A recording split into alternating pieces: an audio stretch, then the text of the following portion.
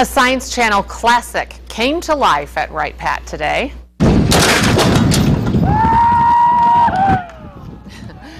Yes, it looks like fun. Take a look at the 8th annual Pumpkin Chuck. Aerospace engineers traveled hundreds of miles to launch the 8-pound pumpkins up to a quarter of a mile. Although the competitors used mathematics to get the most distance, they say preparing is key. I had a lot of fun building it. I had a lot of fun getting to test fire it, but today probably not. Consistency is the real thing. You throw 3 pumpkins and it's the lowest score.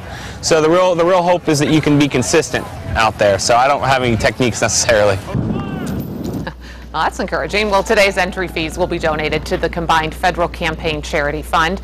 The group expects to raise more than $5,000.